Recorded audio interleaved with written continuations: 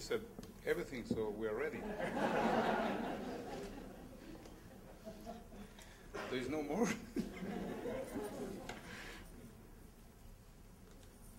1 minute.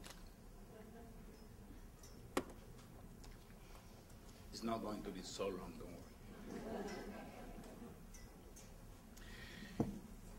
worry. Well,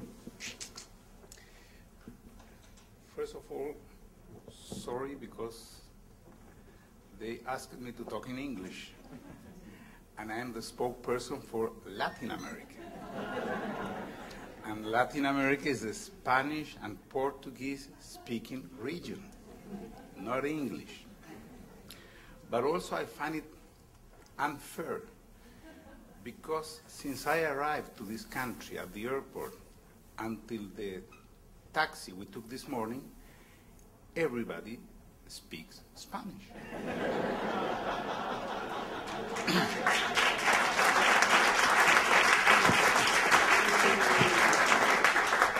So only in our forum, what's that? We have to speak in English. Okay, but you asked for that. You'll have to try to understand me.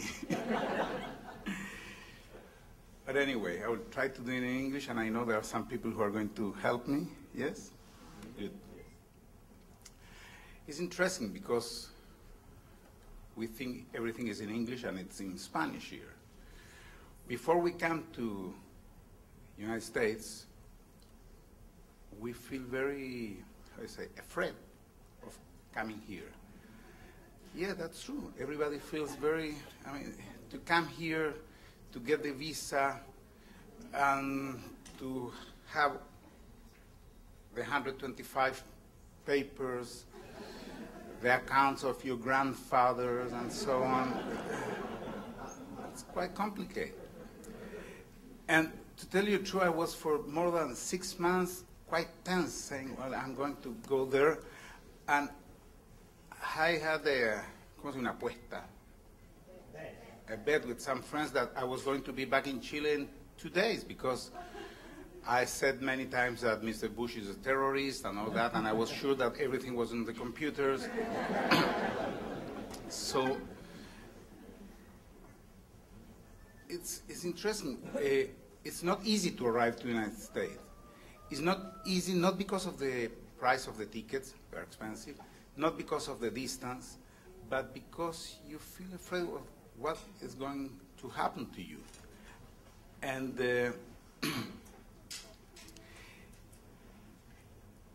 it's interesting that, well, everything was okay, that after you arrive and finally you are here inside the United States, in New York, but I was in these days in so many cities and states in less than a week, in New York, in Maryland, in Washington, in Boston, that's Massachusetts, and in some other states that we crossed.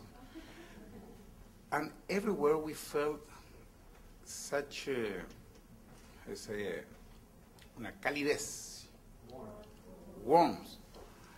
And it's surprised because the image you have when you are far away before coming here is an image of a very tense country, of a very violent country, of a place where they hate people from abroad. And then you are here, and it's very easy to be here. And you feel the warmth from the people, and you feel all the time, every day, everywhere you are. And many of the people who are coming from different countries, they said the same. And then you have this diversity where you can talk, as I said as a joke, but it's true, you can talk in Spanish, or if you prefer in Italian, or probably in Arab, or in Hebrew, or maybe even in English.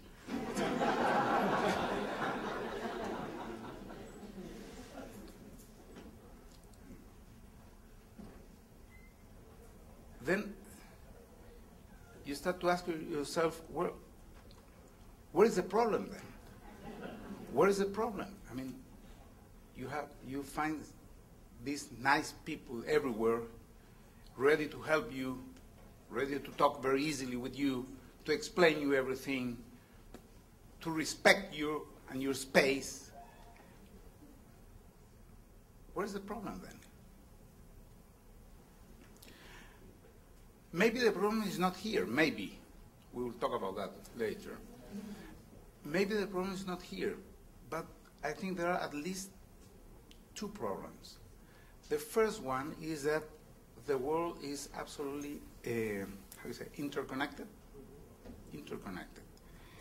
And that means that even if you don't have a problem exactly here in this place, there is a big problem in the world. And the United States has to do with that problem, something.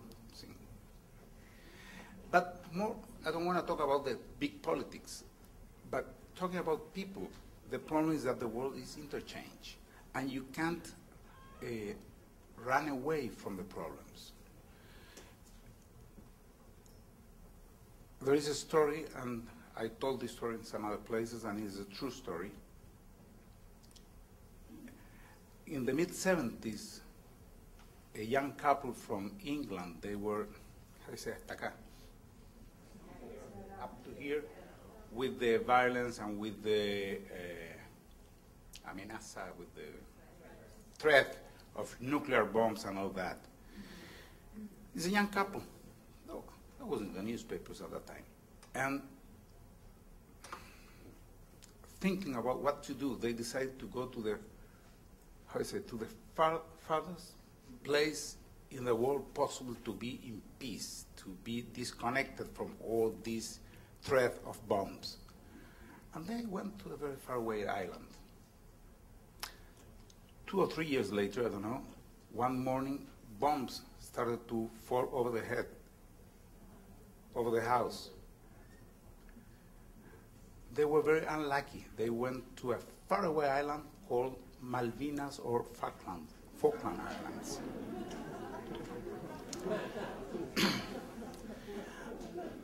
It's very interesting. I find it a very good example because there's no way to run out of violence. You can be on London, you can be on Manhattan, or you can be wherever you want, or you can be in an island in the, almost in the Antarctica, and you will have to face with a violent world. There's no way to escape. So I think this is the first problem we have. There's no way to escape violence. We think violence is on the other side of the world, and then suddenly violence is in Manhattan. There's no way to escape violence.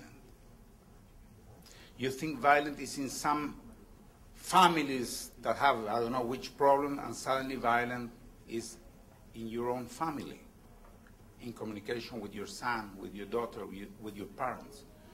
You think that violence is only physical violence, and then you realize that you're receiving all type of violence, economical, psychological, and many other type of violence. So there's no way to run out of the violent situation that is almost everywhere. And the second point is something related to the personal situation. Okay, maybe everything is okay. Maybe you have very good highways, there's all of all here. You can find everything. But I'm here just a couple of days, so it's hard for me to say. But from what I saw, I see people who have everything, but there's something in their eyes that shows me that they don't have everything. I saw something that is missing. Maybe two things. Time, first of all. Nobody has time.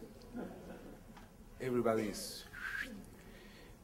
To stand in Penn Station, for example, for a while is quite interesting. Or in Boston Station, or in many of the other stations we've been in a couple of days. Or in any street here or everywhere. Or even the Central